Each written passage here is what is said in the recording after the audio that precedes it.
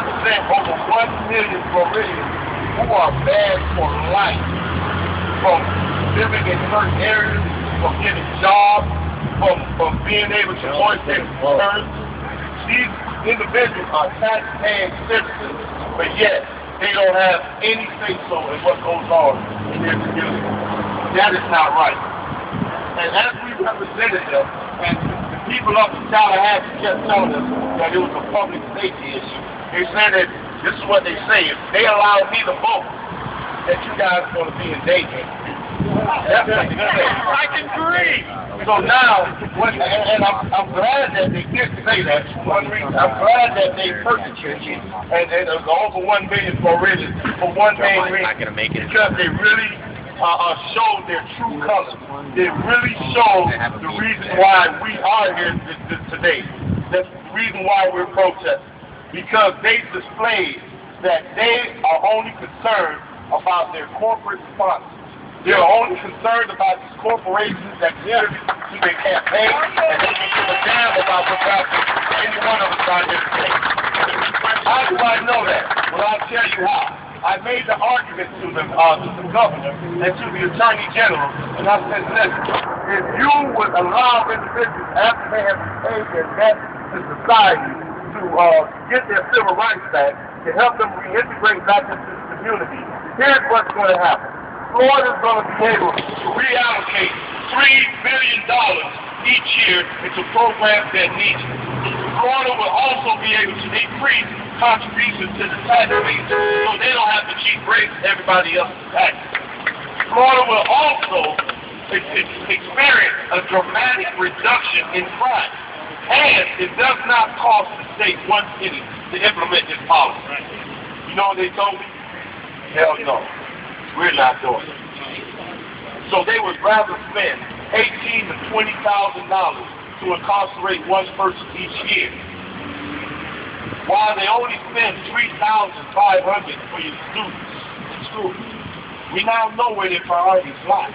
It's in imprisoning people instead of educating people. You want to bring jobs back? How can you have jobs if you don't educate people to get the jobs? We don't want jobs. The only kind of jobs Rick Scott is trying to bring to Florida is private prison jobs. That's the only kind of jobs he wants. And that's why I understand now that the prison industrial complex system, what they've done is that through the guise of gets up on crime law, they have created an environment that it has made the law enforcement interact with our kids as young as 8 years old.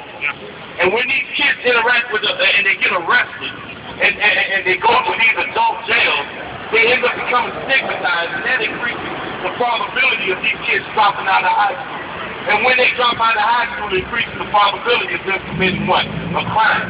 And when they commit these crimes, the state has passed a law this year that allows for juveniles to be housed with adult offenders. So now you have these juveniles in these jails, in these prisons that's ran by the prison industrial complexes, and they're getting $18,000 to $20,000 per head when they come in. Then they turn around and outsource these inmates for prison labor, slave prison labor. So now if a person owns a company that has to have 20 employees, and they're paying those employees $20 an hour, I can go to them and say, lay off 18 of them, I'm going to give you 18 prisoners, and you only pay them $2 a day. So now these prisons, this private industrial complex system, are attacking even union workers. They're trying to destroy unions. They're trying to take jobs away from hard-working Americans who pay their taxes just so they can make extra profit. If they're not satisfied with $18,000 to $20,000 next year, tell them to show up in the meeting and help. So they want to go ahead and take the jobs away and use prisoners as slave labor. And then when these prisoners complete their sentence, guess what happens? They have to create an environment to where that inmate would come out into society and he can't find a job, he can't find housing, he don't have an education. What do you think they're going to do next? Commit another crime. So they create this environment in order to increase the probability of recidivism. so these people can have a continuous cycle into the prison, industrial complex, into the prisons. The whole time they're doing that, as I'm traveling around Florida, I'm seeing police forces being reduced, firefighters being reduced, because the niggas are saying they don't have enough money. And here we are screaming at the top of our lungs, we've got the money. You don't have to lay off our police officers. But now if my house gets on fire, I'm not even sure if the firefighters will be able to cover for the house. These people are actually endangering our safety. All for just making sure that their campaign, their top campaign contributors, make a profit. Now think about this for a second. A private prison company is in the business to make money, as any business is. Yeah. Now what prison company would support policies that will reduce crime, that will reduce the inflow of prisoners in their system? Yeah. That's like a funeral director selling medicine to make you live forever. That's not going to happen. That's what happens when you let private corporations take over services that we need. Yeah. Because when your corporations take over, they don't give a damn about you. The only thing they care about is their bottom line. Yeah. Yeah. And we see the same thing happening in immigration. Yeah. And I kind of like it. I kind of like the things that they're doing. You know, everybody is booing Rick Scott, but I'm thanking God for Rick Scott. Because the people like Rick Scott, it took people like Rick Scott to shake us awake. Yeah. We have to admit, we weren't sleeping.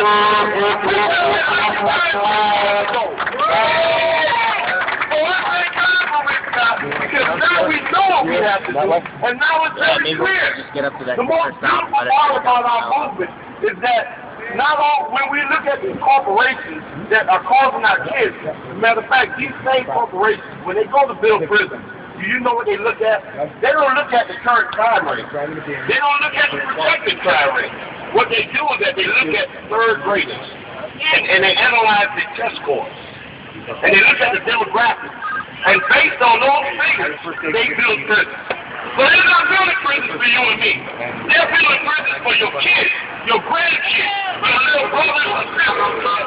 Do you think they really care about you? Do you think they want to improve our communities so our kids don't have to get killed on the street? So our kids don't have to end up in the prison system? Hell no! Because it's about that dollar.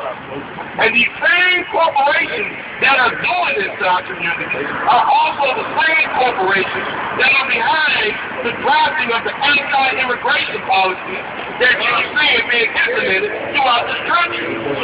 Because they're not satisfied with raping and robbing us.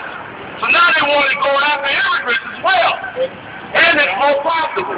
Because each immigrant that they retain, they make $48,000 a year. $48,000. So these private prison industries are making billions upon billions of dollars that should be going to our public services, that should be going to help fund education, but instead it's going into these people's pockets. And our politicians are making sure that it happens. Well, we need to send a loud and resounding message to Tallahassee. And that message is, when this country was formed, it was always formed by the people and for the people. Not by the corporations. And we must take laws back. All across the nation there's Occupy movement. All across the nation there's rallies. But I'm telling you right now, yeah, a lot of people are bomb and all that. But I'm going to tell you without learning, it seems to me that it don't matter who's in Washington as long as we got an asshole up in the governor's mansion in Florida. Yeah! Of course! And as we take care of Florida, we can set the standard for the rest of the country. White, Haitian, Latino, it doesn't matter. We're going to stand together. As I look out here and I see this, we're going to come together as Americans. We're going to come together as human beings, and we're going to bring this country back to where it's supposed to be.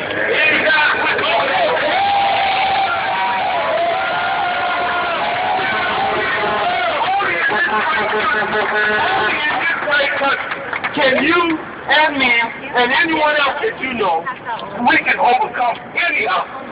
I can tell you now, if I can go from being a homeless, unemployed, suicidal, crack addict, to a law school, a CME, and the president of a major advocacy organization, then what can you do? Anybody out there tell you that we can't make it happen? Because at the end of the day, no matter how much money that they put into these campaigns, and we do know that the court has co-signed on this atrocity by allowing businesses to have a larger role in our election process. But I'm telling you, no matter how many billions of dollars they put in it, those billions of dollars cannot go to the polls and vote. Yeah, let's play! Let's play, people! Let's play! Do not think that you're the underdog. We are not the underdog. We are just like that. Come on, let's go! It was formed on the back of poison. It was formed on the back of immigrants. Let's take back the street! Yeah. How dare they turn their back on us now? And if they can't get with the program, we'll get their ass right out of here. Thank you! Thank you! I guess you guys raised the mark now. Yeah! Right on! There you go, haircut.